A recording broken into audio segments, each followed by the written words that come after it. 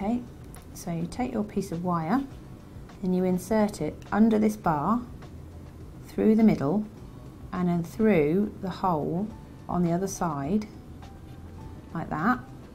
And this side is going to be your eye pin, so this is the side you need to measure for whichever length you want to use. Then if you hold the wire and put your finger underneath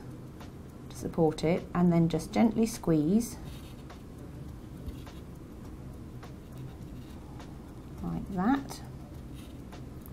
remove the excess,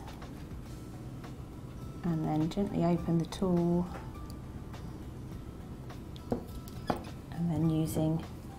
flat nose pliers just to straighten it out, close it up, whatever you need, and that's your eye pin.